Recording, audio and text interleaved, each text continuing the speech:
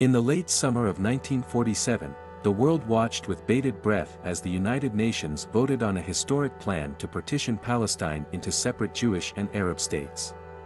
The decision was met with a mixture of hope and despair, and it set the stage for a turbulent period in the region's history. Amidst the bustling streets of Jerusalem, Sarah, a young Jewish woman, and Ahmed, a Palestinian man, found their lives intertwined in the midst of this turbulent time. They had grown up in the same neighborhood, sharing a common history and countless memories. But as the partition plan was announced, their world changed dramatically. The challenges emerged immediately. Sarah's family, like many Jewish families, celebrated the prospect of a Jewish homeland. They painted their home blue and white, the colors of the soon-to-be established State of Israel. The dream of returning to their ancestral homeland, as they had sung about for generations, was within reach. However, this dream came at a cost. Ahmed's family, on the other hand, faced uncertainty and anxiety.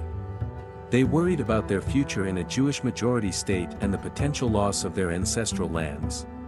The news of partition brought a mix of anger and despair as they realized that their homeland would be divided. As the partition date neared, tensions rose in the streets. Sarah and Ahmed found themselves caught in a swirl of emotions and events. They had been close friends, but now their friendship was strained by the political turmoil that threatened to tear their communities apart.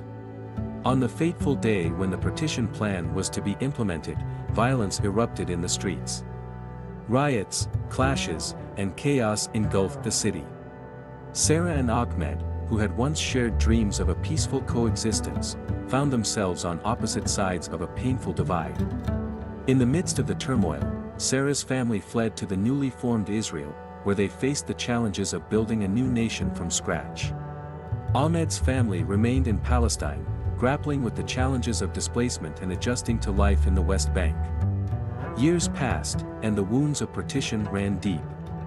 Sarah and Ahmed lost touch, their friendship buried beneath the weight of history. Yet, both yearned for a better future, one where Jews and Palestinians could live side by side in peace. Decades later, in a world still marked by conflict, Sarah and Ahmed's paths crossed again.